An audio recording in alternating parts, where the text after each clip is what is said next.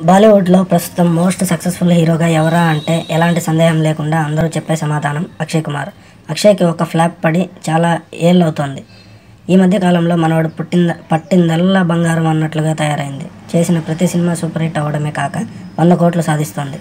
ఆ తరహాలో అక్షయ్ కుమార్ నటించిన తాజా చిత్రం కేసరి కూడా బ్లాక్ బస్టర్ దిశగా సాగుతోంది. విడుదలైన అన్ని ప్రాంతాల నుంచి ఈ సినిమాకి మంచి రెస్పాన్స్ వస్తుంది. తొలి రోజునే ఈ సినిమా దేశవ్యాప్త 21 కోట్లను వసూలు చేసింది.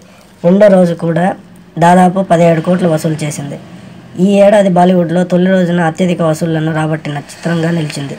మొదటి రోజు హోలీ సెలవు కావడం ఈ సినిమాకి బాగా కలిసొచ్చిందని అంటున్నారు. 1897లో జరిగిన సారాగడి యుద్ధం ఆధారంగా ఈ సినిమాను తెరకెక్కించారు. అనురాగ్ సింగ్ దర్శకత్వం వహించిన ఈ సినిమాలో అక్షయ్ కుమార్ సరసన పరిణీతి చోప్రా నటించింది. అక్షయ్ కుమార్ ఖాతాలో మరో హిట్ పడిపోయినట్లేనని అభిప్రాయాలు పడుతున్నారు.